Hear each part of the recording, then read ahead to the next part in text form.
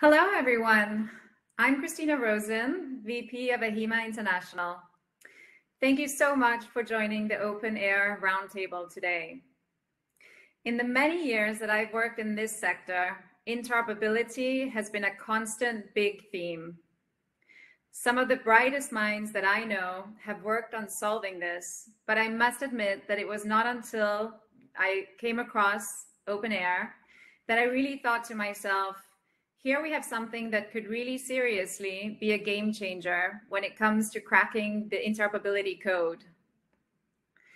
Living myself in Barcelona, it's been exciting to see how the Catalan Ministry of Health has embraced openEHR standards, and you'll hear much more about this in the roundtable, as we have the pleasure of having with us one of the most senior government officials in charge of this transformation.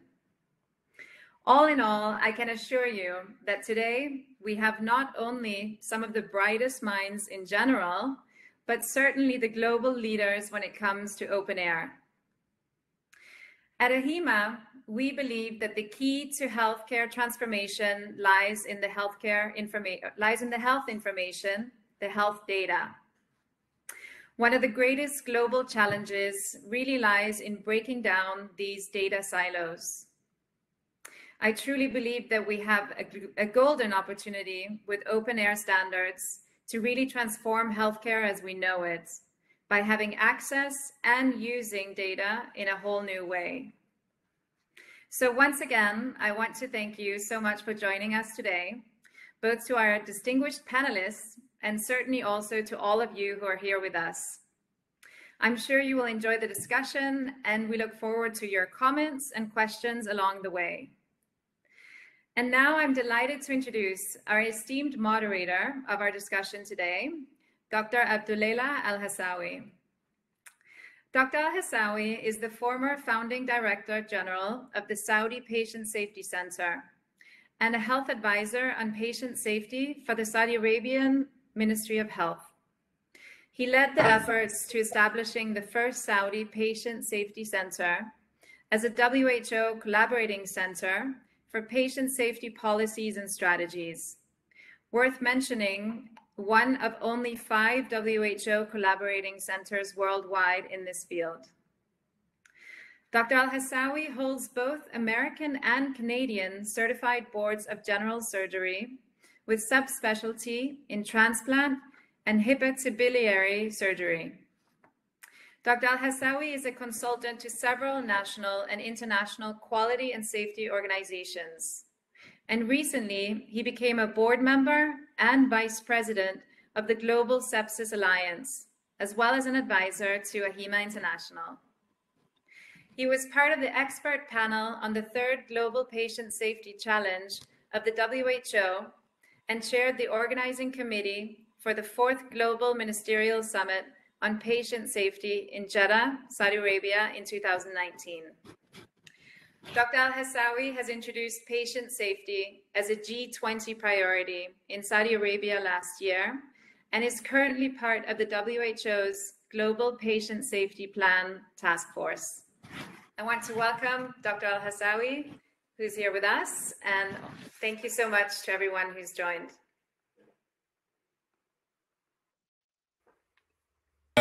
Thank you very much, Christina. I don't know if you can see me. Fantastic. So it is my pleasure actually to be moderating this very important topic here in the region for the first time. So before I start inviting the esteemed panel, I'm gonna actually share with you a quote that I just put in on my Twitter account in kind of preparation for this roundtable.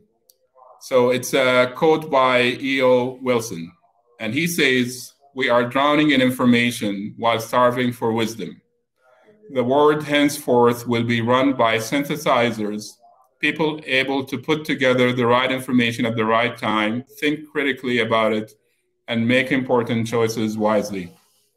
So I think this very much is at the heart of what we're going to be discussing this evening.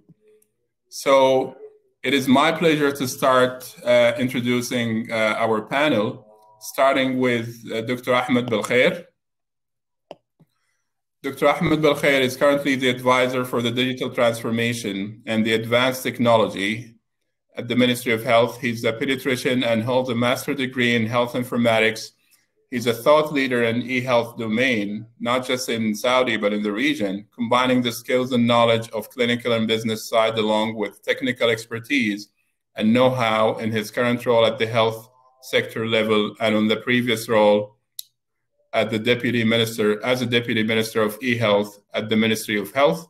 Dr. Belkhair was responsible for the strategy and the delivery of the digital health transformation and support of the Kingdom's 2030 vision and objectives.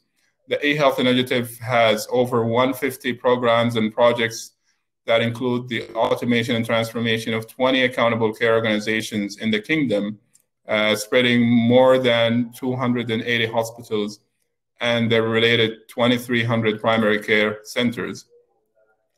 He's also the chair of the Information Health Exchange Saudi Arabia and a board member of the AHIMA International since 2013.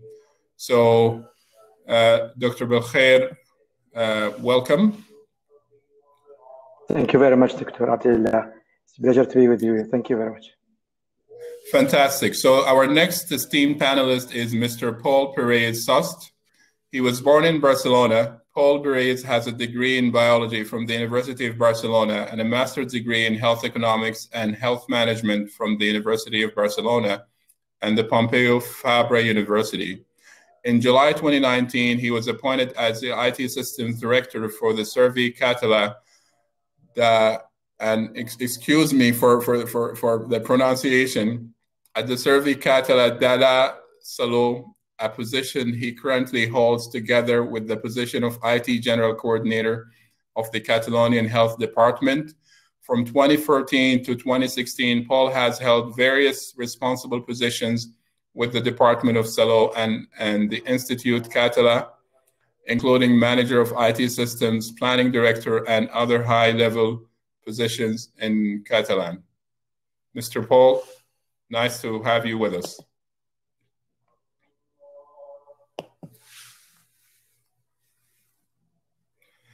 The third panelist is Dr. Hanna Pohonian from Finland. She is an e-health management consultant at her own consultancy company, Rosaldo Oy.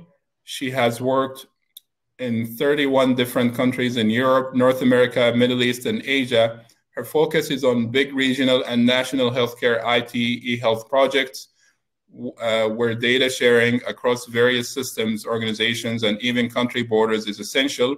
She has provided consultancy about healthcare information systems and IT architectures, vendor-neutral archiving, document-based and structured data sharing, shared workflow, and open ecosystems. Besides consultancy, Hannah is also visiting a lecturer in Tallinn University of Technology. She's also worked in a university hospital in different positions and was responsible for e-health related financing under the Ministry of Trade and Industry in Finland. She's also represented Finland in the e-health area in the European Commission. So Hannah, it's a pleasure to have you with us. Thank you very much. It's happy to be here. So the next panelist is Dr. Ian McNichol. He is a former Scottish GP who has worked with openEHR for over 15 years and is a director, past co-chair of openEHR International. His fresh EHR consultancy clients include the health services of Sweden, Norway, Finland, Slovenia, Russia, England, Scotland, Malta, Jamaica, and Wales, and a number of commercial organizations. He's an Interopen UK board member, honorary senior research associate at the University College London, and founding fellow of the UK Faculty of Clinical Informatics. So Dr. McNichol, hi. It's a pleasure to have you with us. Yeah, thank you for the invite. Next is Dr. Osama Hassan. He's a co-founder and a vice chair of the Emirates Health Informatics Society. He serves as a health informatics specialist at Dubai Health Authority and to strategize and develop the digital health regulatory framework of Dubai. Dr. Hassan is also the co-founder and the coordinator of the GCC Task Force on Workforce Development in Digital Healthcare. He contributes to academia through his adjunct lecture role at Hamdan bin Mohammed Smart University.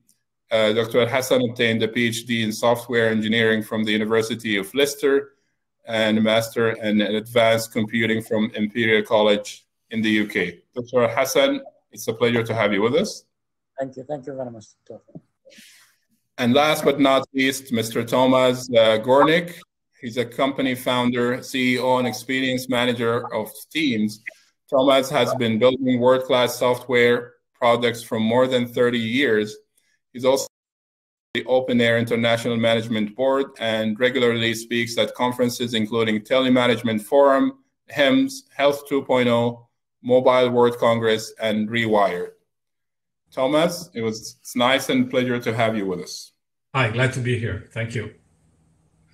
Fantastic. So basically, you know, in 1950, the medical data was expected to double in 50 years.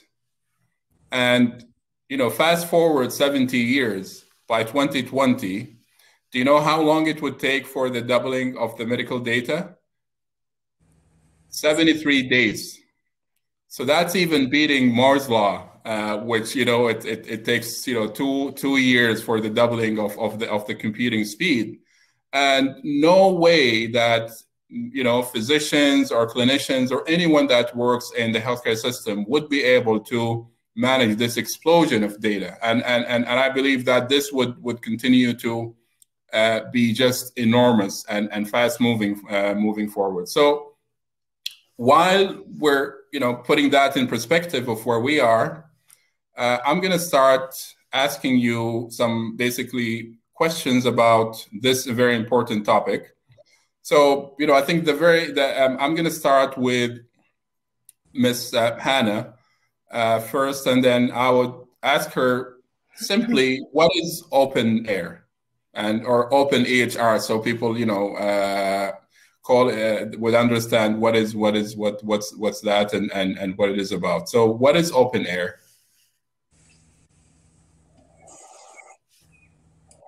openEHR is standard specification for storing, managing, searching, and exchanging social care and healthcare data. And then you can utilize these specifications to make clinical models, archetypes, templates, and software. And when all data are produced in a semantically coherent and open data model, then it means that they can understand each other's data, and we can actually separate applications from data. So openEHR is vendor neutral, it is technology independent, and it's a very useful open standard. Okay, great. So Dr. Ahmed Belkhair, as a clinician and as an expert in this field, you know, giving the experience of clinicians and physicians with electronic health records, you know, the question is why should we talk about openEHR? We should just go and buy one of those very expensive ones, and then, you know, we'll be good. So, what is it? What's in it for the physicians and clinicians to be advocating for this topic? Okay, thank you, Dr. Abdullah. You know, even if we go and buy one of the expensive products, actually, whatever we get among these, usually the requirements in the healthcare sector is usually changing and growing and becoming more and more. So you can see some of the hospitals who are implementing an AHIMA, after sometimes they change it. And what's happening is when they change, they are actually, their requirement is growing. So you need that AHIMA or that EMR to be adaptive and growing with their needs. And And those changes, the most important critical things is the data and how they would like to modify this component of what they are doing. And now the challenge becoming more when we are speaking about a national level, when the AHR, multiple health systems, multiple EMR systems will be communicating together. So those changes, when we are speaking about information exchange, the data model, when it's changed, it affects grossly those things. So what's an openEHR differ from the EHR previously is that it's first the data elements is built by clinicians themselves. It's have a flexibility where you can add and change and modify. And the modeling that we build through the openEHR, it's built in a very exhaustive way. So whoever would like to utilize and use this model, which is really ideal and it's community-based, built by everybody, and it's open and free. It's inclusive to everything we are looking for, and it's easy to expand, and at the same time it's free. So even if you would like to use some of those data elements within each aspect of this data elements, you can, for example, if you are taking a blood pressure, which is the most common example, within the EMR, you will collect this blood pressure in many encounters, in the ER, OBD, inpatient, ICU, everywhere. So in each place, you will collect maybe systolic, diastolic. You might have some more components, like if the patient is lying, if down, or if he's standing, or if which machine I'm using, manual machines or more. So the data elements in here are multiple. I will not use it all in all occasions, but it should be aligned. So if I would like to compare the blood pressure of this patient from all the data collected in that EMR, it should be all aligned. And if you think about this at the national level, you're going to have more encounters than what we can imagine. So the most important points here is how these basic data elements that we built, or the archetypes that which called here in an openEHR, is built in that exhaustive way. Everybody can utilize and use whatever you want, and it's open for any system that would like to utilize this data to use or remove any data points in that. And it's also open for example, if a mobile app would like to connect to the EHR, it will be able to communicate with all the EMRs if all of them using the same openEHR standard. So that's main things. And the coming now, the future is the artificial intelligence, where we would like really to be rich and have a similarity, a universal, data modeling, which everybody is using, so that this AI will be enriched with this data that we are collecting everywhere. Great. So what I'm hearing is basically a more standardized language that is friendly to clinicians.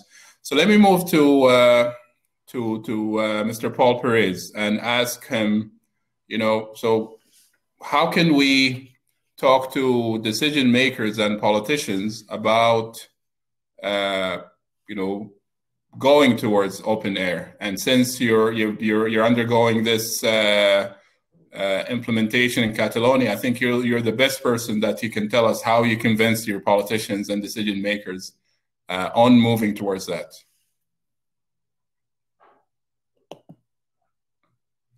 You're on mute. Can we unmute him?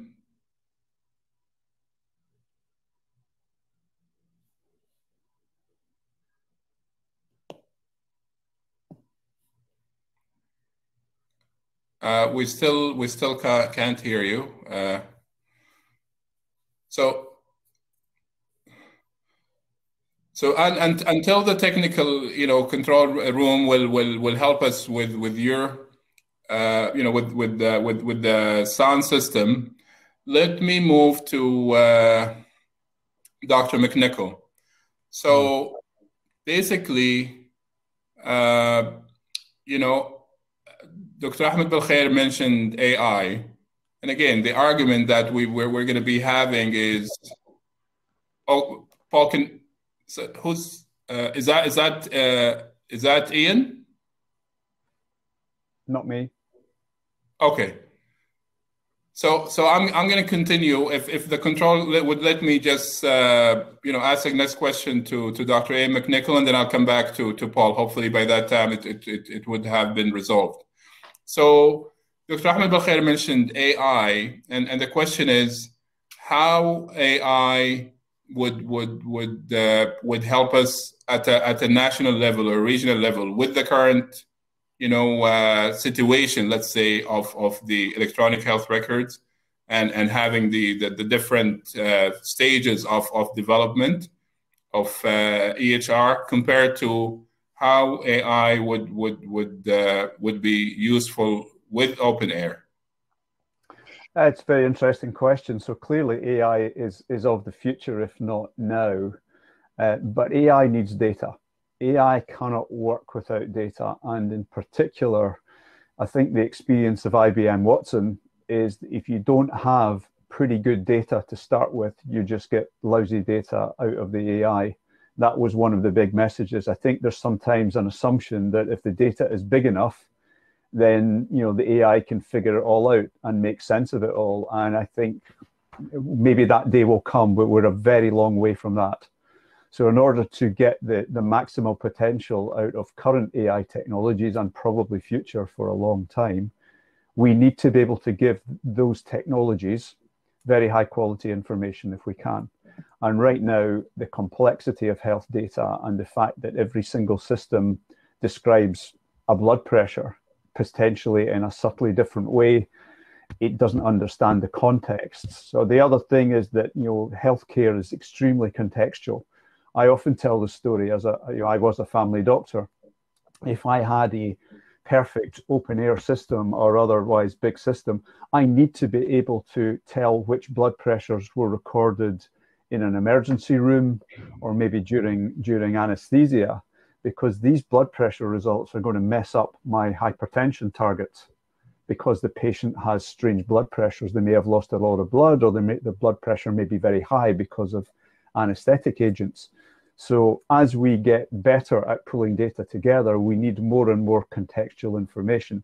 And if we don't have that, the AI will simply fail and lead us into wrong conclusions. And I think it's the IBM Watson story is a really good example of the perils of not doing this the right way.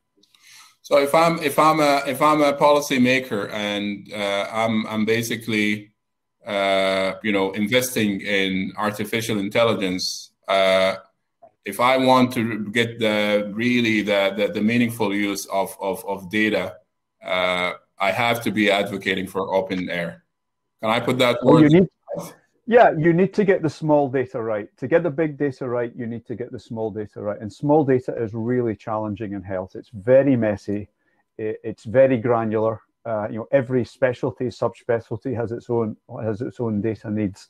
I think we have a world-leading approach to understanding the complexity of that data, but then turning it into real software very quickly in a way that's not locked into any single proprietary solution. Great. So let's try again with Mr. Paul Perez. I don't know if the sound is working now. So we'll go back to the same question. Perfect. Yeah, we can hear you. Okay. Oh, you can listen me now? Okay, sorry for the technical problems with my son. Okay, here in Catalonia we have a very difficult reality with our electronic health records in different hospitals, because there are 27 hospital information systems, 27 different with different EHR models, and we are trying to make a big change and to bet to a unique electronic health records. Okay, we are trying to use openEHR because for us is the most important thing that isn't a standard, is oriented to the persistence of the data, and for us is very important thing. And I think that we can, or we could to make the mobility of our professionals with openEHR is a very important thing, but we have a unique meaning of the clinical concepts across all the systems.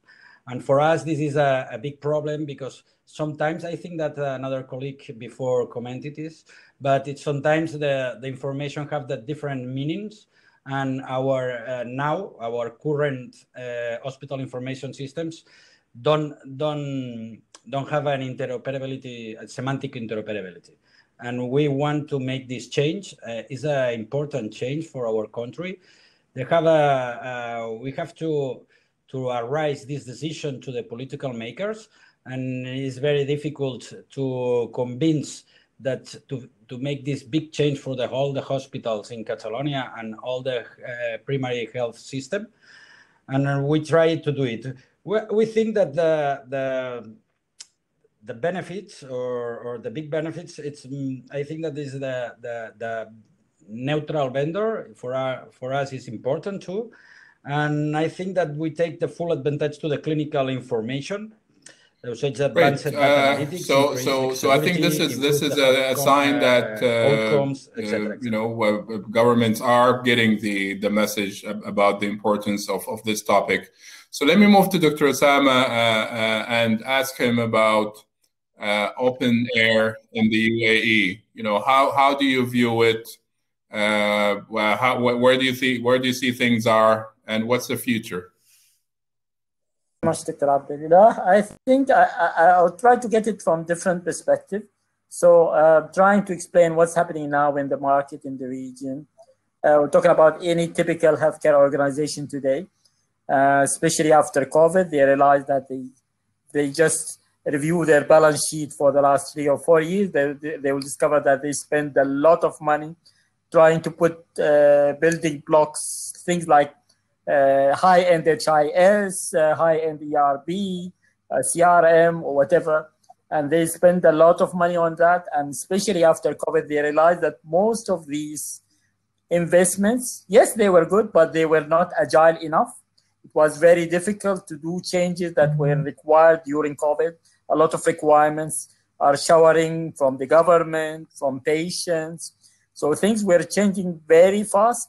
And neither those systems nor the I can say the integrators or the companies who are supporting these systems fail to act with this change. And even if you want to push this hard, that means that you need to have more investment to accelerate these changes. So everyone now understands that we need to separate the data layer from our infrastructures.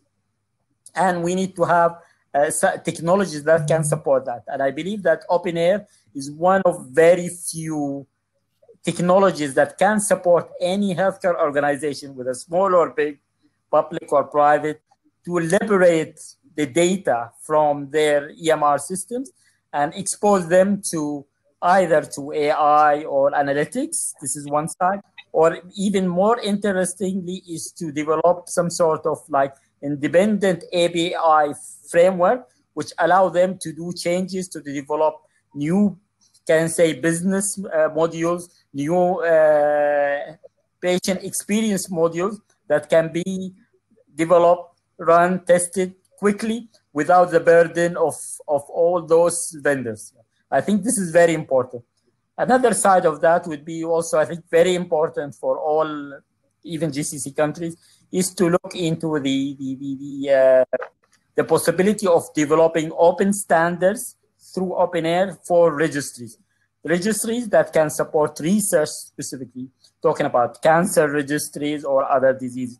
Those kind of registries, we should not only focus on clinical data, but also onto social data. And this part, I can assure you that most of the current technologies or most of those systems which have ready information model would be very, very rigid to absorb these kinds of requirements. So I think these two opportunities are very important and ready. It just needs kind of sort of courage, sort of political power to go into this path.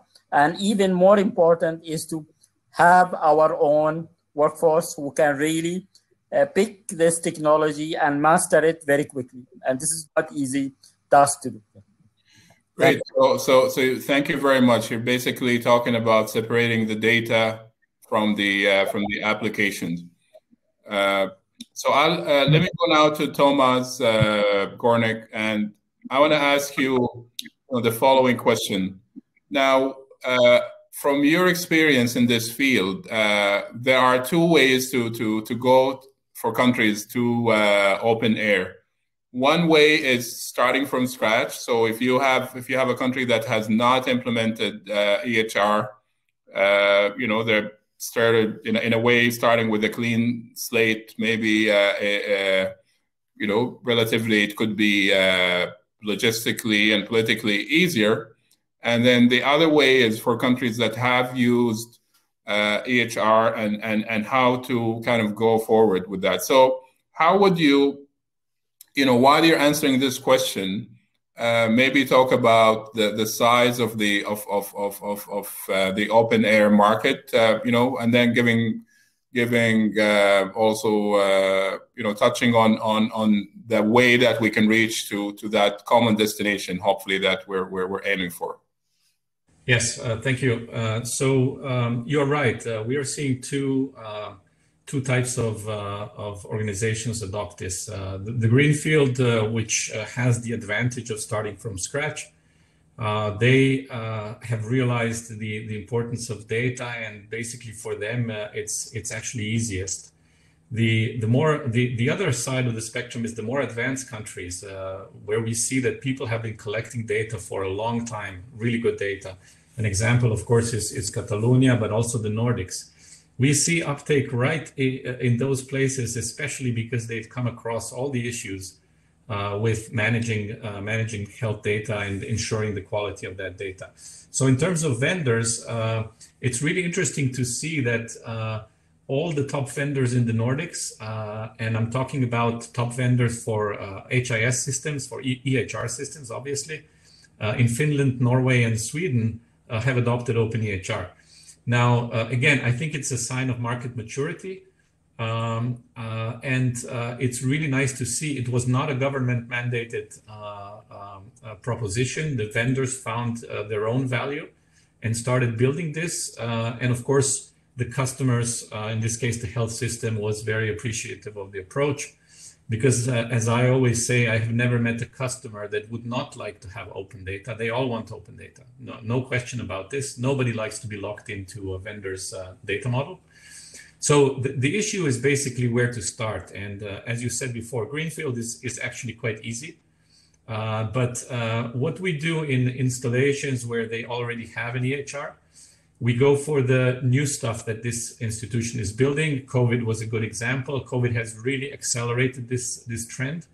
So we place something which we call an innovation platform next to the existing legacy, start moving the data into this open format, but making sure that the new solutions next to the old ones, next to the legacy, are being built in a new way so that they don't recreate the same problems that we've had before.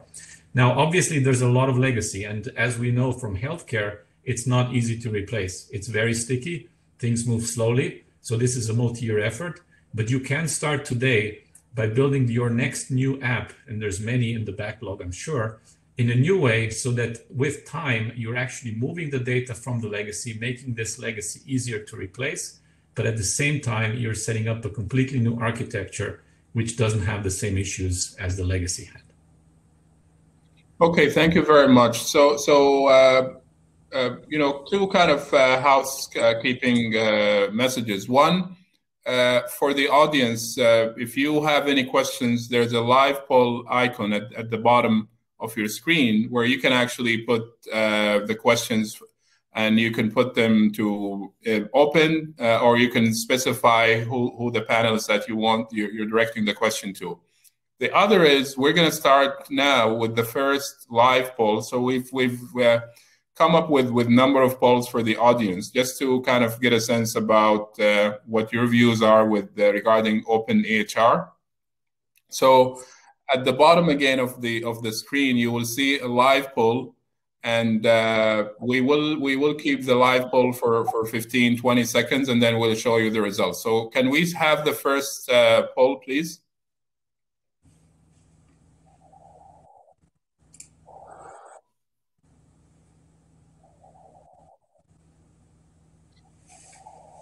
So when did you hear about openEHR? And then we have these different answers, and it's going to go for a while until we have the final results. So there's a competition now between more than a year ago and never heard about it before, and now we have less than 3 months ago, kind of getting the second place. But never heard about it before is also a high percentage. And as you can see, maybe about 1/3 is more than a year ago, and then we have the others. So can we stop? Show us the final result of the live poll. So basically, here we have it. 39% say that more than a year ago. 4% say 6 to 12 months ago. 7% of you say 3 to 6 months, and 21% of you said less than 3 months, and 29, about a third of you said never heard about it before, which is a very good answer for me, because you're here for hopefully to become one of the advocates and one of the supporters of this important topic. So why don't we take another round of questions for the audience? There was a question that we have, so I'm going to start with Dr. Ahmed Belkhair. There was a question to Saudi, which is, what system is proposed for each clinical facility in Saudi to convert its data into standard form from the common data layer?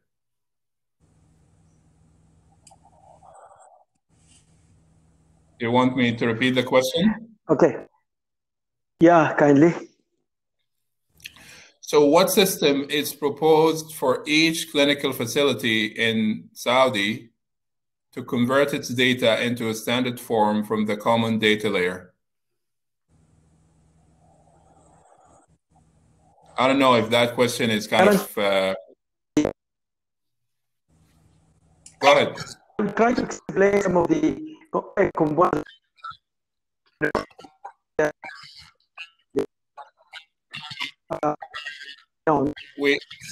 Your voice is cutting off. I think maybe you have a connection problem. Can you try again?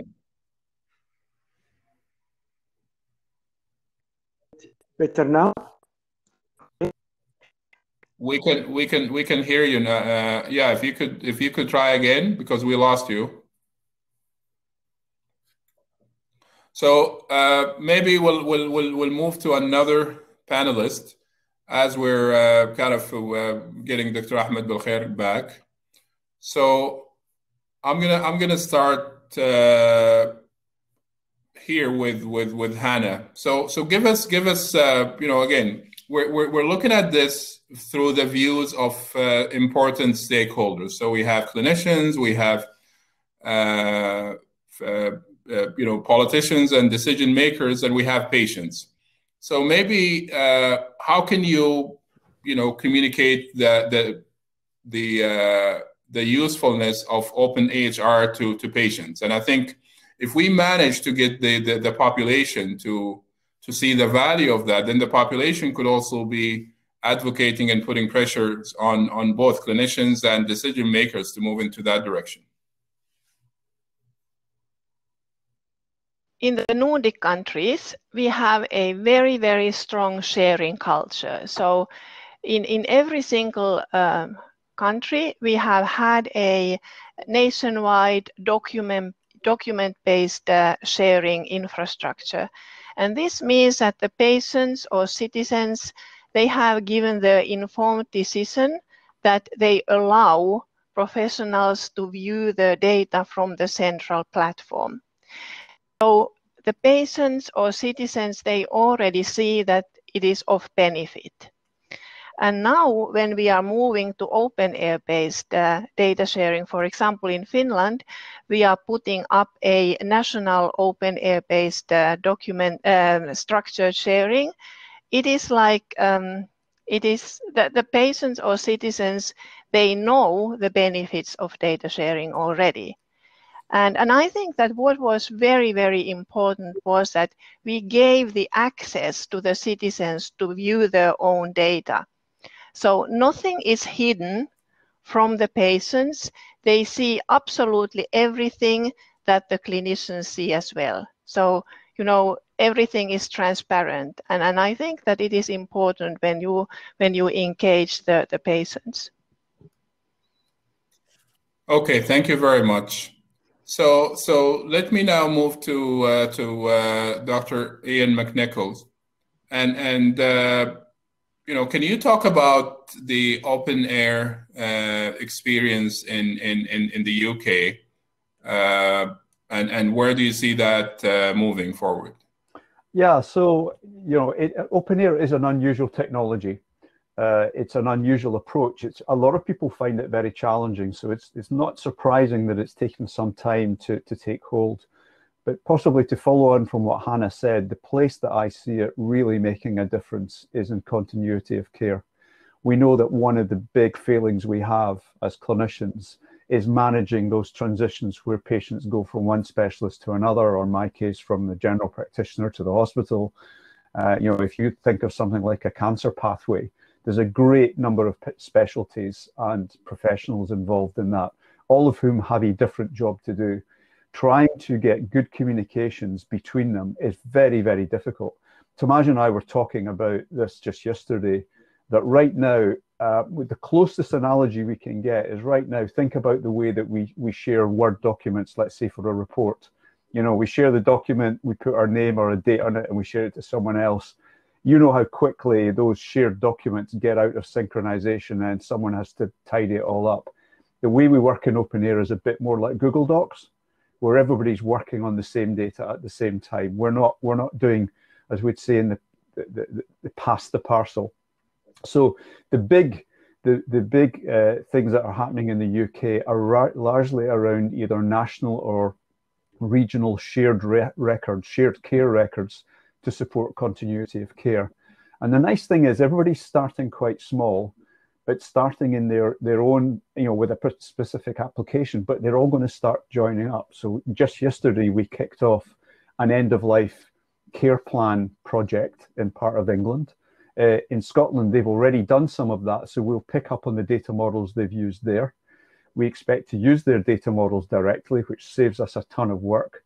But we know there's another part of Scotland that is interested in the bigger project that we've done, and we can share it back. In Wales, they're doing chemotherapy models. We'll use these as part of the same thing. In another part of England, we're doing cancer, MDT, multidisciplinary team cares now.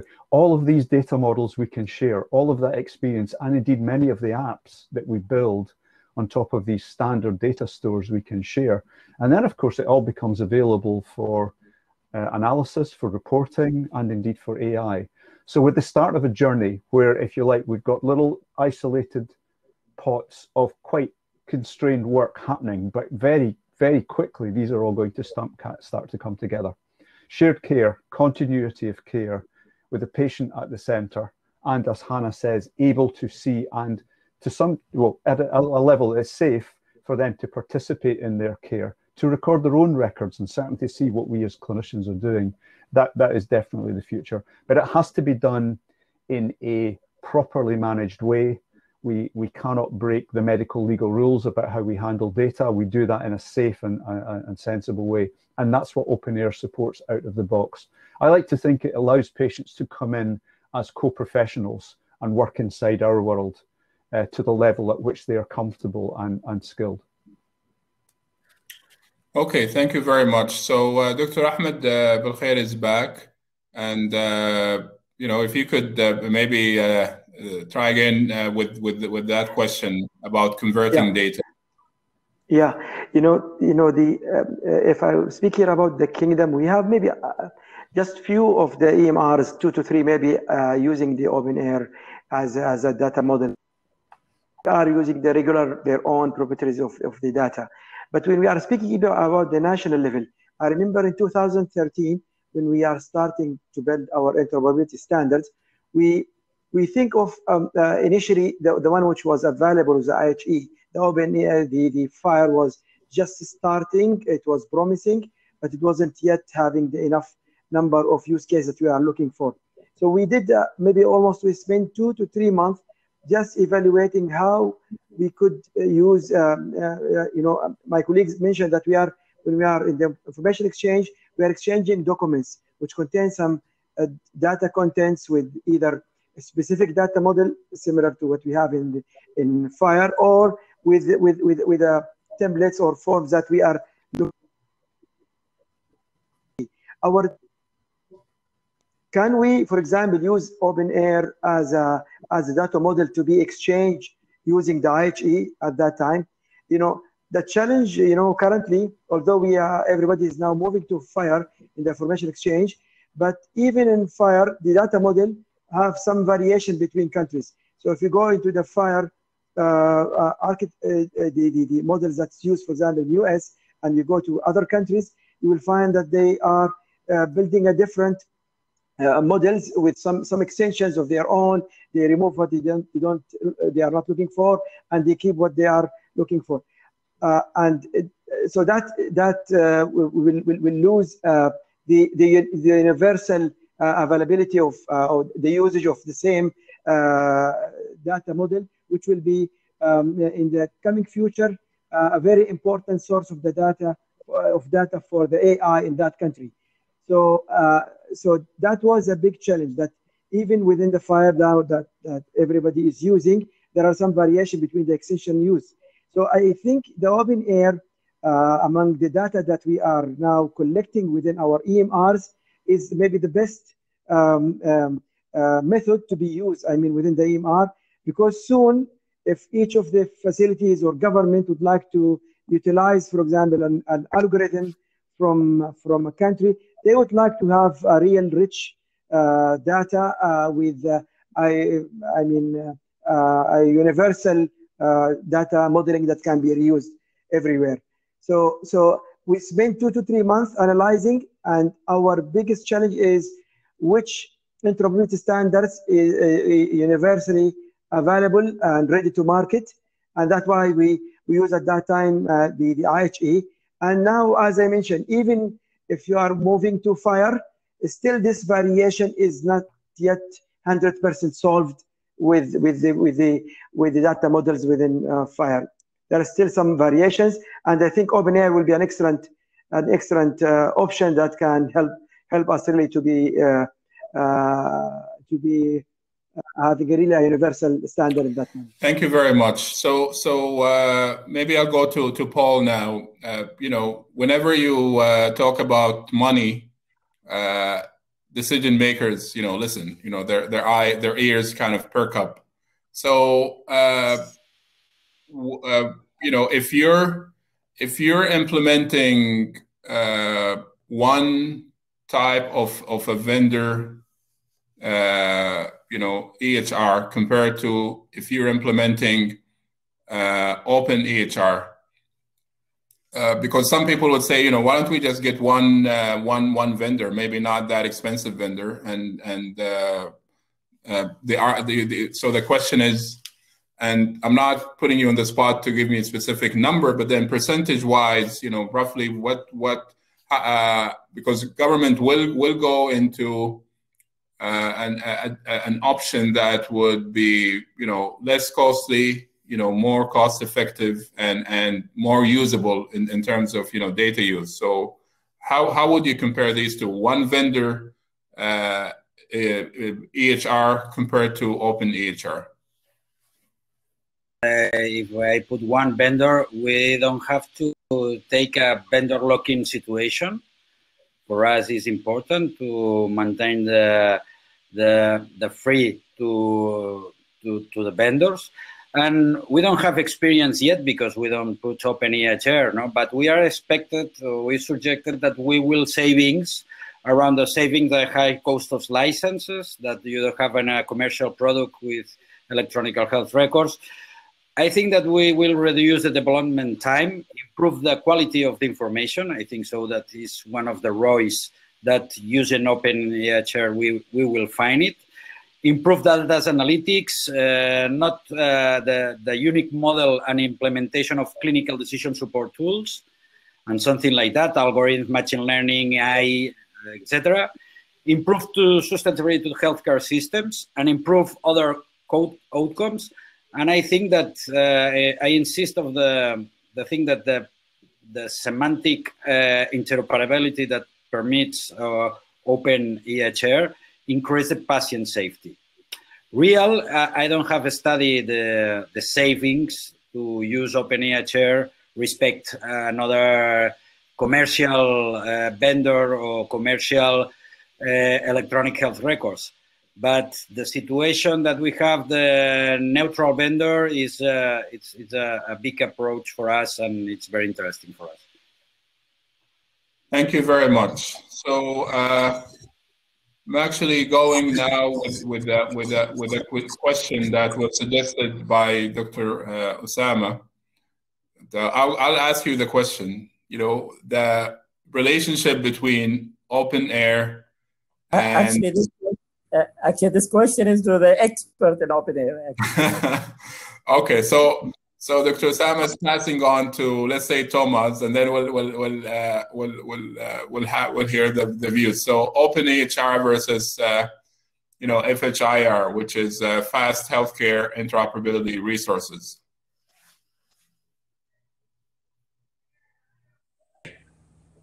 Yes. Yeah, so this question comes up a lot, and the way I explain this difference is that the HL7 world comes from exchange of data, and we come from the persistence of data. So obviously there's two ways to look at this. You have to look from the application down into the data, but we look from the data up into applications. So openEHR is a very stable data model. We mentioned before the blood pressure was mentioned by Dr. Balker. That model has been the same for 20 years. Now, if you look at the HL7 world, in this time, we have had FHIR, which is now version 4 of HL7, basically. And it's really, really a big problem if these technologies change every 5 years, because you would like to keep this data for the lifetime of the patient, which is 100 years. So now imagine how many times you will have to change the data with the changes that are brought by an exchange mechanism when you're really trying to persist data. So the bottom line is there's a big difference between a format that is designed for exchange and a format designed for persistence. The exchange format doesn't have to be as rich because you're usually not exchanging all the data. But the persistence format has to have the capability to store any clinical data in any care context. And this is what openEHR does. Of course, we're fully aware that you need to exchange using FHIR because the vendors, the big vendors, are pushing this. I would argue that they're pushing this because they want to seem open and not really open up. Because if you would be open, then you would actually store the data in an open format as well. But they're not doing that. So what I would like to finish with is that, of course, openEHR data can be easily converted into FHIR. We have servers that do exactly that. But for persistence, I think you need to take the full fidelity of data, everything you can get. And for this, you use openEHR. Thank you very much. So I'm going to ask a question, and any one of you can take it up. And I'm going to be asking the question to, let's say, a generic vendor of an EHR who is staying here with us. Let's assume that one of the vendors is actually with us here in the roundtable. And the question is, why are you viewed by the openEHR community that you're against this? It sounds very positive, and it sounds very strategic and helpful for really meaningful use of data. So what would if you were to put yourself in their shoes, how would you be thinking they would answer? And the reason is I'm I'm thinking that we have to reach a common ground of you know, we don't want to be in a situation of us against them, because, you know, I think, as you said, you can't find any country or any healthcare provider, any professional who would not want to have full access and full meaningful use of the data. So how can we, you know, how would they answer, and how can we reach that common ground? Anyone? Yeah, okay. Ahmed? Okay, yes, what I believe, Doctor, it's not always came from being having their own proprietary and to close it. Actually, the investment that they have done and the size maybe of the system that they built. And I think if those vendors think widely, if they are going to rebuild their EMR, it's better for them to use the openEHR, because it will reduce the amount of effort and it will make them really more compatible to what's coming, because this is a community-based built by community, and I believe and it can be easily, I mean, expanded. It will be easily compatible to be connected with through FHIR with other systems. So I believe if they are rebuilding their systems, that will be the best decision to make. Otherwise, they would like to reuse, for example, their previous investment that they have done in their databases and their current models, and the integration that they have done with many maybe internal modules, multiple systems, because the AHIMA is a system of systems. It's too complex, too huge, and that's the main, I think, factor which prevent them from moving to openEHR directly. That's my real belief. Thank you very much. Well, why don't we ask, I think we're going to give an opportunity for every one of you to answer. So Thomas wanted to answer, so you can take it. You have to also realize that the EHR is not the center of the healthcare universe anymore. So healthcare is actually moving out of hospitals into communities all the way to the home. So this really changes the game for these systems that are built for hospitals. That's the first thing I would say. And the second thing I would say is, with a lot of the big vendors, it's a business model issue. It's not so much a technology issue. So the fact that they have locked in the customers means they can stay there longer. And that's why it's really hard to disrupt. The largest vendors believe that they will be selling algorithms back to you based on your own data. And this is a very, very strong value proposition and business model for them. So they are actually fighting it. You can read about this in the US papers, how the big vendors are saying, well, the patient doesn't really need the data. They're fighting against data blocking rules. It's really unbelievable to me. In Europe, we don't see this. In Europe, the hospitals rarely compete for patients and are willing to give the patients their data. In the US, it's a different story. And a lot of the big vendors are from the US. Okay. Any other takers? Dr. Osama, and then Hannah. I just want to take it from a different angle. So rather than asking vendors, we should ask hospitals and government hospitals. Do you really want to have the ownership of your system? Are you ready to pay the cost of that? What I'm saying, the cost is not money. The cost is to leverage your workforce, make sure that they are in the top of their game. They got the right training. They got the right opportunities to exercise. So they need some sort of free playground so they can do POCs, try things. Even the courage to do these things sometimes is not there in our organization. Okay, Hannah. Can we unmute her? Yeah, go ahead.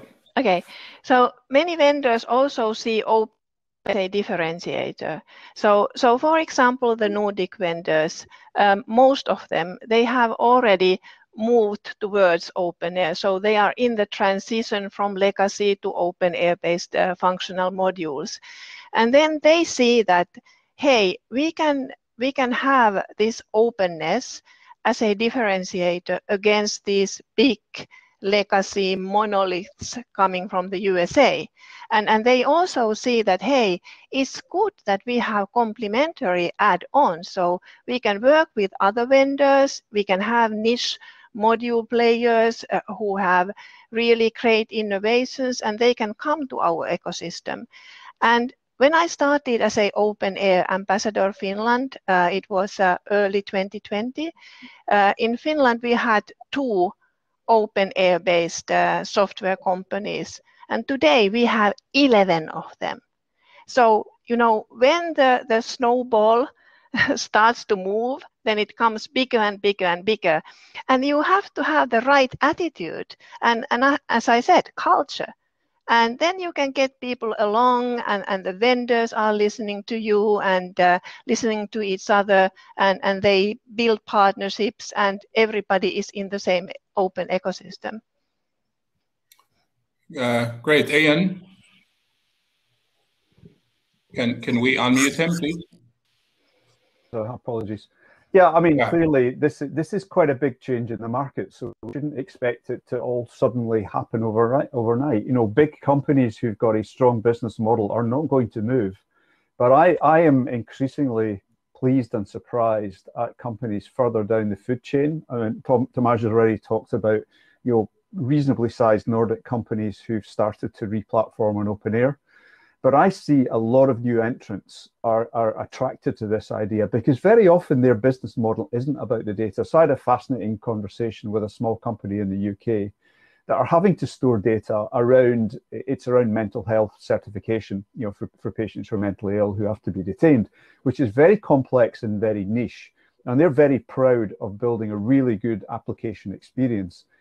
They're storing their own data in their own system, but they don't really care. They really are not bothered about that. In fact, they understand that if they set their data inside a platform, they get access to meds and allergies around the patient. It saves them a lot of integration effort.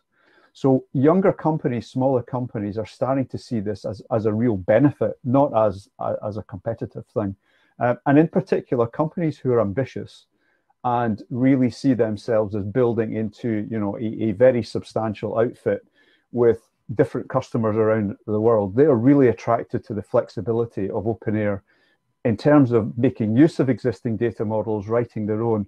But the key thing is being able to apply them to the smart data store, the thing we call the CDR, without any engineering. It makes it hugely attractive to them in terms of growing their stable of applications on top of this really agile data store, taking away all these data management headaches, versioning, audit, you name it. Just the sheer complexity of health data is a very attractive offering for them. Okay, thank you very much. So can we have the second live poll for the audience now? Yes, I think that the monolithical vendors that have the typical hospital information systems don't want to change because their business is going well. They sell you a solution, a monolithical solution, you pay each year the licenses and something like that. But I think that depends on us, depends on the decision maker that wants to make the change. If we want to make the change, the vendors have to change after or before, but it's like the same simile that the snowball, no, like say before.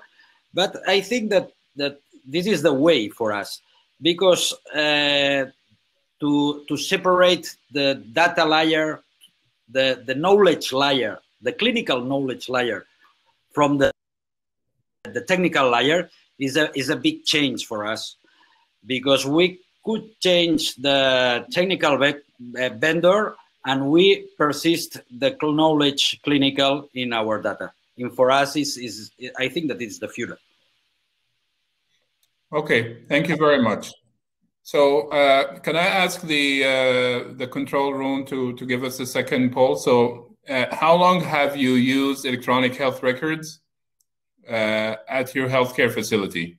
So this is a question to the audience. How long have you had electronic health records, electronic medical records? So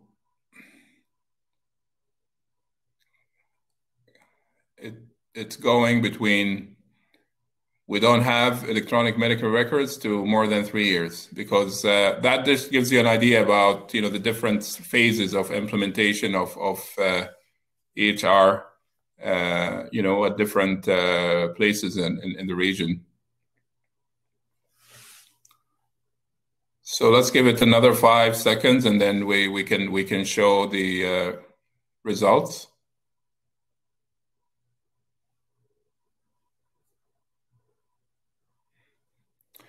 There you go. So around 1/5 of the audience say that we don't have AHR AMR, and I know that in Saudi we actually predominantly there are more people that do not have EHR than the ones that do.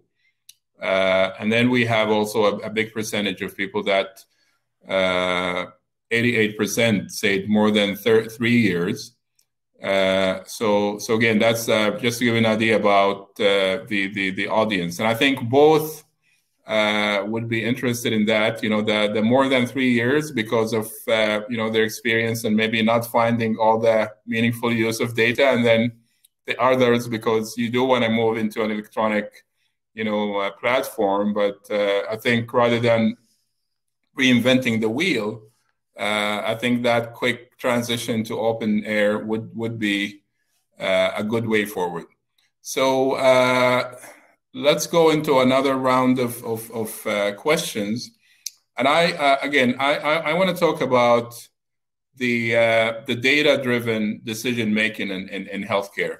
So let me tell you, when I talk about data-driven decision-making, as a clinician, I hope that all of you have seen Iron Man.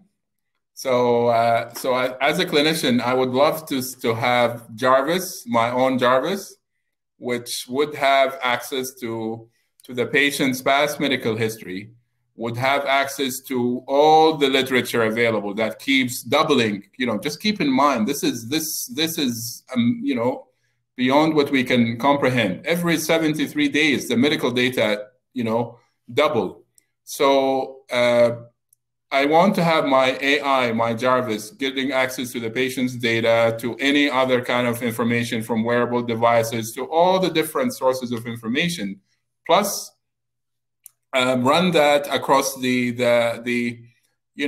medical literature that is there, and give me real-time, right amount of information at the right time, in the right place, in the right format, so I can make a decision.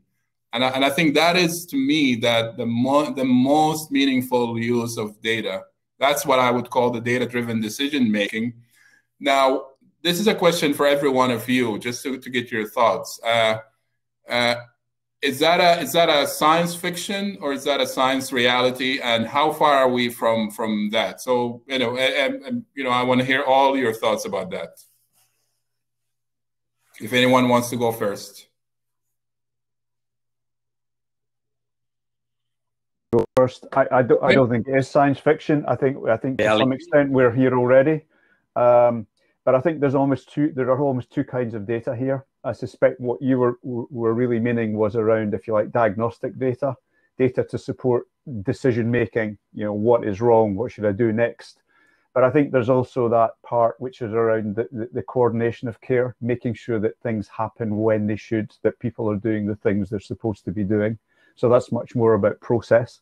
One of the areas that we're pushing into in openEHR is the idea of not just storing the data in a vendor-neutral format and describing it like that, but also things like process and decision support.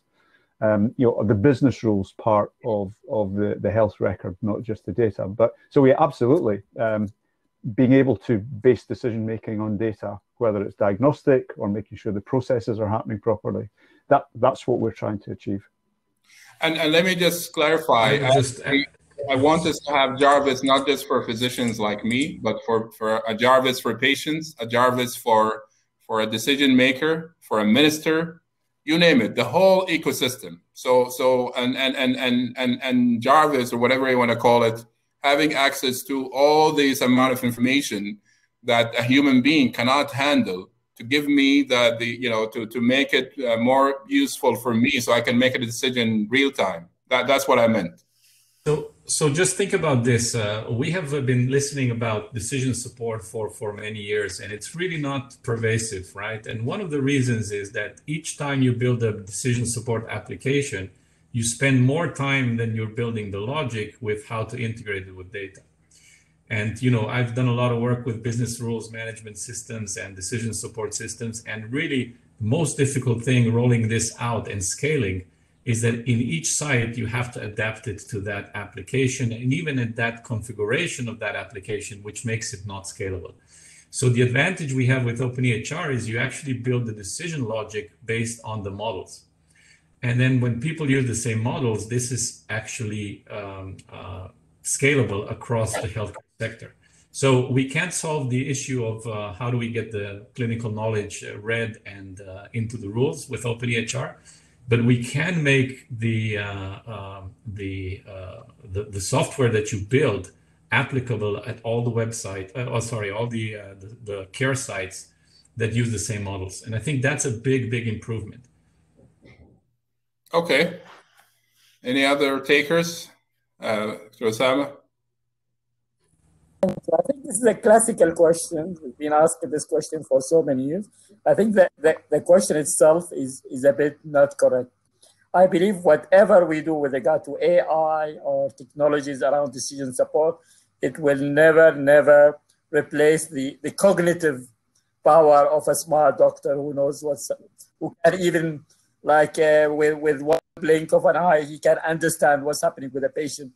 It could be something very small that I don't believe that any decision support can do. But I believe that some specialties are more amenable to decision support. So we cannot compare, for example, dermatology with gastroenterology, for example.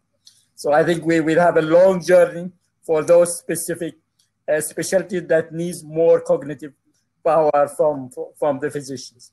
Thank you.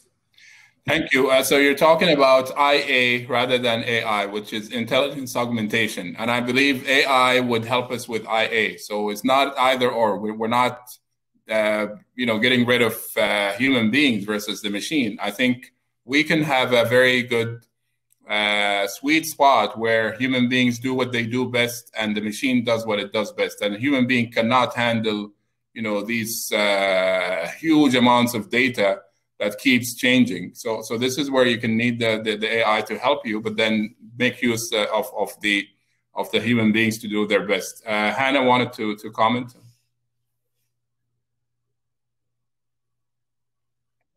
I just wanted to emphasize that one of the reasons why Finland is so much for openEHR is that we want to do cross-organizational patient pathways and customer pathways, so integrated care pathways, both health and social, and clinical decision support.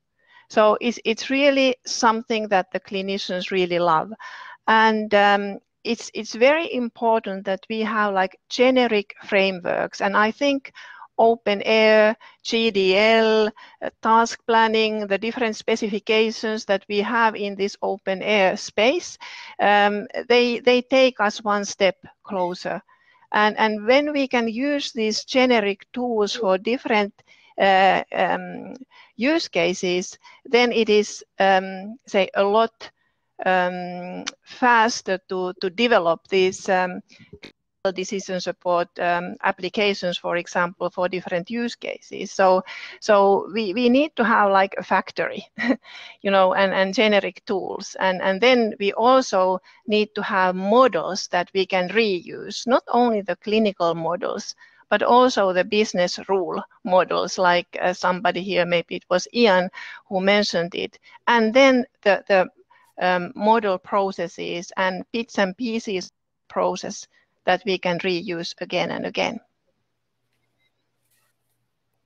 Okay. Basically, let me ask this question.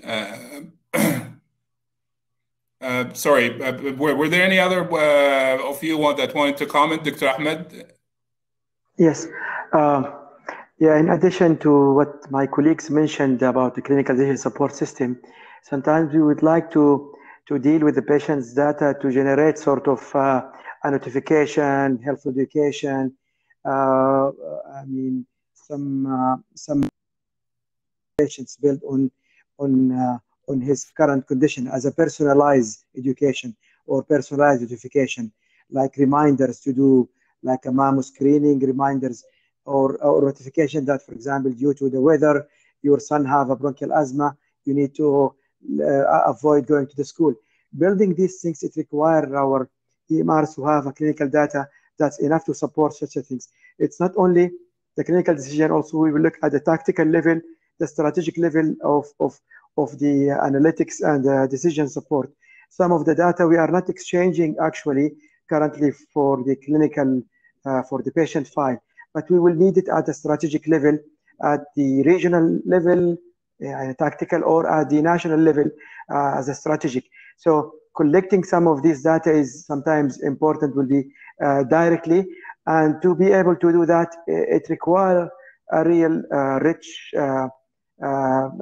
data model similar to what we have in the archetypes built through openEHR. I would to add one interesting observation that I had. So when thinking about clinical decision support at this stage, we should think about, you know, when you go bowling with your children and you put these guardrails on the sides of the bowling path so that the ball cannot fall off. I think that's the most important role of AI at the moment, to make sure that we don't make some huge mistakes because of people make mistakes. So these guardrails, I think, are a good way to think about AI at the moment. Okay, that's a nice analogy. So let me ask you this other question. You know, the clinical data repository. You know, if we reach an open, you know, like the best future case scenario that we have, my question to you is, you know, you could imagine that every country has this big bubble that is the openEHR, the data repository. Now, what about what's going to happen with data between countries?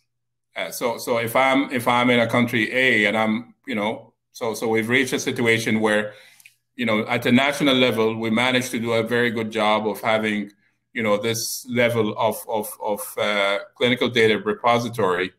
Now, how do you see the you know, the relationship of health data across borders? Are we going to have an information health exchange at that level? You know, to me, I always believe that we have to be centered around individuals. You know, so I don't even call it patient-centered, I call it person-centered, and the person travels from one city to another, from one country to another. So how can we reconcile, you know, the sovereignty of countries, but also, you know, continue to push for the openness and the liquidity of data? Dr. Ahmed? And again, I'll go through all of you with this question. Go ahead. Okay. Yeah, I think what's happening in Europe, they try to do a sort of a summary exchange based on some complex credentials, so that the physician could access the patient summary in different countries.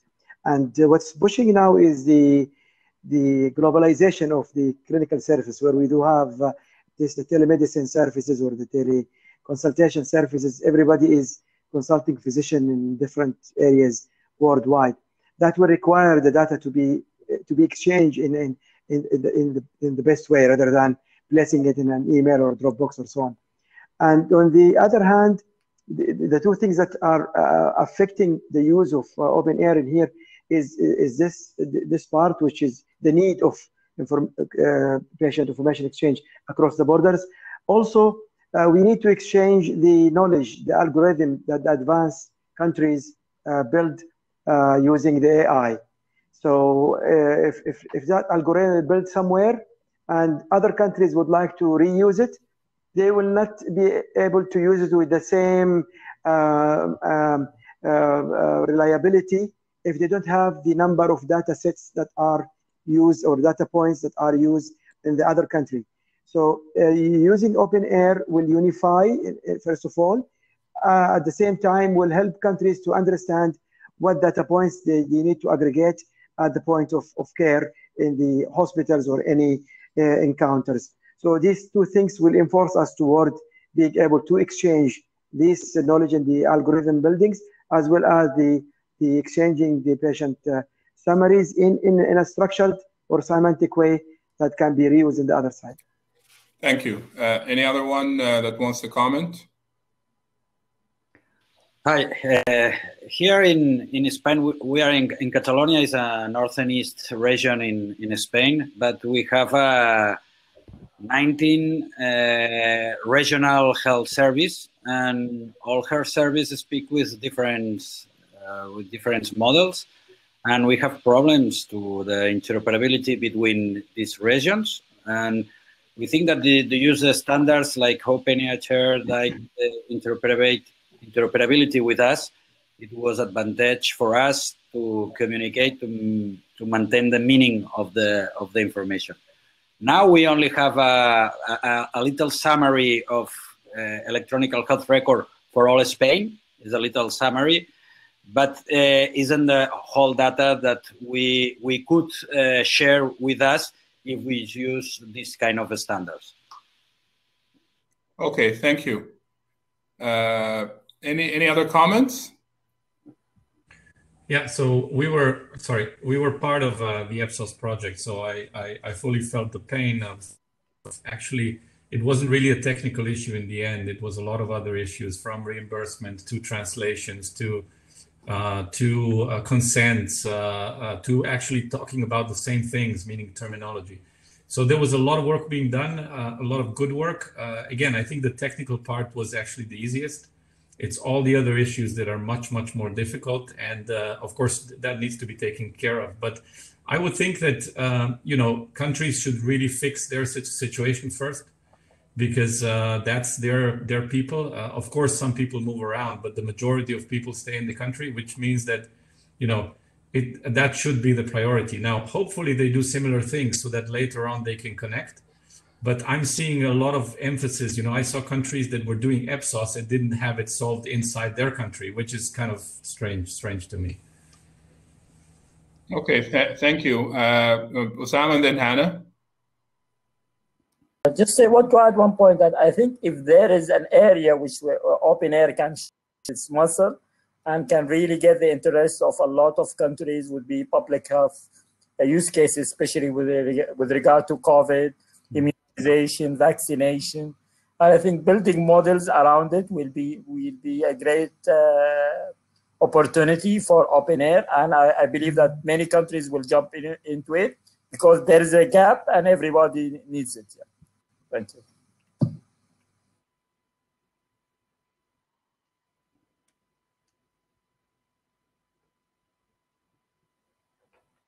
Cross-border openEHR-based data exchange. So, for example, Eurotransplant for organ donors, and also between Italy and Slovenia, as Thomas knows very well. So some cross-border activities.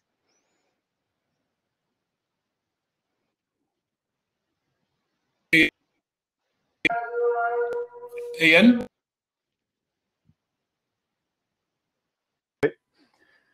Yeah, I agree about the public health aspect. So I was privileged to be involved in some very exciting global activity around the start of COVID, although it was sad circumstances.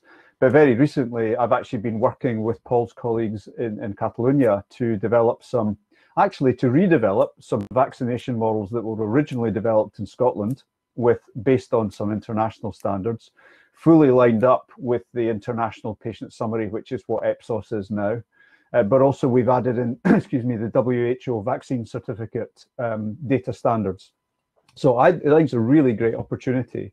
Now that we have that running already on an openEHR data store. We can query it, we can send it via FHIR, we can do all these things. So we can do this stuff really fast, and it doesn't have to be a huge complex project. Vaccine certification is definitely a very interesting area, as well as all the other public health issues. Our Chinese colleagues did some very interesting work based on their very early experience in that country, and made that all available open source. Thank you very much. So we have time for the last live poll. If you can put the live poll, and then we'll have the final messages. Right. So the control room. Can you put the final questionnaire?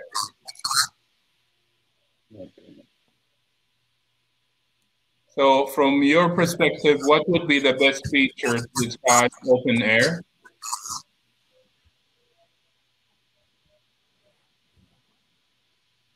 So the last question for the audience, from your perspective, what could be the best feature to describe openEHR? So far, we only have one answer, 100%, talking about interoperability. Yeah. Can I answer? It's no. We're asking the audience, okay. And then we'll have a final message from each one of you. So let's give it another 10 seconds. So far, everyone is stuck with interoperability.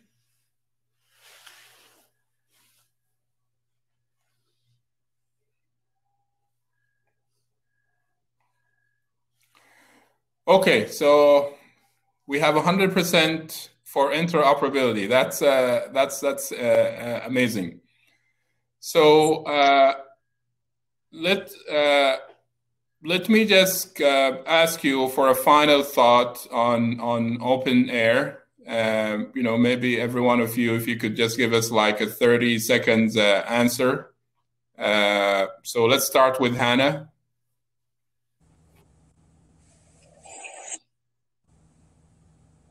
She's muted.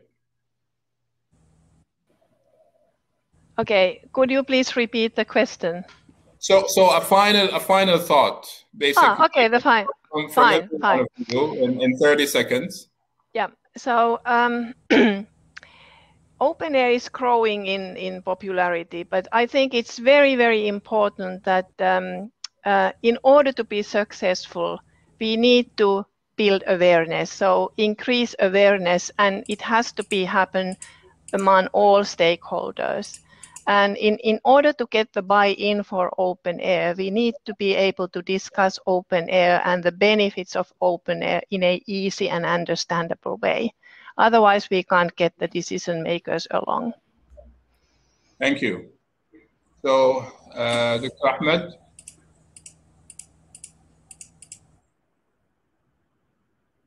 You're on mute. You're good now. Okay, now, yeah. I believe openEHR can be used at a national level in a good manner if it's really used in some of the national custodians like WHO in some of their national programs as the data models. Also, I believe we need ourselves, to learn from the countries who have real successful stories in pushing the market in their side to utilize this standards. And I believe by times it's really a community based that the companies and with the movement in technology in the mobile applications and AI, gradually all the or most of the EMR providers or designers will move into an openEHR. Thank you very much. So let me go to Paul Perez. Hi. Yes. Yes. You listen? Okay. Well, I think that it's all the audience say the same. No, the interoperability is the biggest skills, but maybe I think that is the problem that everybody can to solve, no, or have to solve to interconnect different hospital information systems, but maybe in a future the important thing isn't the interoperability, isn't the database are only everybody works to the same system. I think so, because interoperability is a solution, but is a short solution for a short term. But when you want or you think in a long time, I think that it's better to work to the same system or a same database model. Thank you. So I'll go to Sam. And if I can just continue here, I think that's completely right. So at openEHR, we're actually discussing that we want to eliminate the need for interoperability using openEHR. Because if people already speak to the same models, interoperability is built in. There is no need for that. Of course, the legacy has to be migrated and connected. But what I would say in 30 seconds is openEHR is about what we call data for life. So we're talking about longitudinal records from cradle to grave. And I think this is the strong point. And if you think about AI and all these things, how we're going to use data, we actually need to know as much as we can about the patient. And this comes from a record that is built for life. So that's I think, the main issue we're trying to solve. Thank you very much. So I'll go to Osama and then last Ian. So Osama. So I have very quick messages. So data for life is a very, very tough goal. It will take ages to happen. We need to have more tactical approaches to at least improve the situation. So I think for openEHR as an organization, they need to be more representative. They need to include the region as part of their team, as part of their decision support on how to include new architects and new templates. So I think this is one thing for openEHR. For companies like Better or Maran previously, they need to have more courage to come to the region, to partner with SMEs, to develop use cases or POCs. They need to be more pushy on that part. I think the government, yes, even if they want to have openEHR, they need also to see experts coming to the region and interacting with them, taking the one step ahead. I think also for openEHR, maybe it could be a good opportunity to partner also with AHIMA, because training, the learning curve of openEHR is not that easy. We have to push clinicians to be part of the journey, and this is not really easy. You need to have some sort of structured training, and I think AHIMA maybe could be the best organization in this place where you can have certification programs, career path, something like that, that can people feel that they will be secure when they start this journey with openEHR. And that's it. Thank you. Thank you very much. Ian, get the last word. You're on mute. Sorry. Yeah, not much else to say other than, yeah, I think the future is about patient-centric and coherent data stores separate from the apps. It is a post-interoperability solution. It says, look, we've got to live with interoperability right now. It's legacy, it's where we are, but it's not where we want to be. We won't get those coherent, patient-centric, longitudinal pathways that we all want, both as citizens and clinicians. So whether you believe the whole story about openEHR or not, the ideas in there, I believe, are where we will be in the future. Thank you very much. So with that, I'm going to thank all the lovely panelists, Hannah, Paul, Ahmed, Ian, Osama, and Thomas. I want to thank you, our lovely audience, for putting questions, being interested, participating in the live poll. And of course, I want to thank AHIMA for actually bringing this very important topic to the region. And I'll take the opportunity now to hand it over back to the host, Ms. Christina Rosen. Thank you very much. Well, thank you all so much. Don't go away quite yet. So let me just say that I've really, really sincerely enjoyed this roundtable. I feel now I can not call myself an openEHR expert whatsoever, but I certainly increased a lot of my knowledge in this space, and a lot of things were clarified. I think the whole thing with FHIR versus the openEHR standards, that was really, really helpful for me, and I think hopefully also for others to have clarification on. So I think some of the takeaways here, I think that was really important is that I think at the end of the day, whether we're a vendor, a regulator, a hospital, a clinician, we all want to have this open data access. And I think that was very clear in the poll, where it came across, the #1 thing here is it's really the interoperability. And as I sort of started out the speech, I was saying, it's all the years that I've been in this sector, which is becoming a long time, we talk about interoperability. How are we going to solve interoperability? And I just really feel that we have something here that can really be a game changer, a much needed game changer. What I was interested in asking as a final question, but I don't think we have any more time. So perhaps Dr. Al-Hassawi, this goes to your blog, but that is that it feels like it's sort of, there's an open-air revolution that sort of needs to happen. And it feels like that has happened with different entities in different places. I thought, Thomas, it was interesting that you were talking about this sort of vendor coalition, so that the vendor is not like the evil ones here necessarily blocking this. And then clearly in Catalonia, where you have to remove maybe 27 systems, clearly there are going to be some vendors that won't be perhaps too happy about that. How do you manage this? But it's sort of like there the revolution is happening from the government side, perhaps. And then there were some examples of some clinicians who felt, something here needs to change. So I'm just really curious to see, like, does this change require sort of a coalition? Because I thought it seemed like the answers are quite different, depending also on the different regions. And being a Scandinavian myself, it was interesting to hear Hannah's explanation of, this culture of trust and so on in Scandinavia, and how perhaps that can really be a sort of a fire starter. So AHIMA will definitely move into this space much more. We're going to be talking again about this topic at our upcoming AHIMA Middle East conference on the 24th and 25th of March. Hope to see many of you there.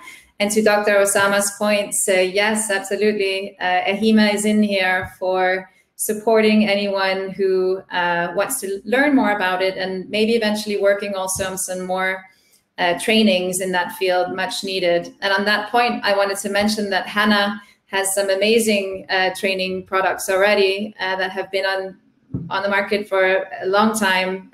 Really, really great stuff there. So you should check that out if you want to learn more right now.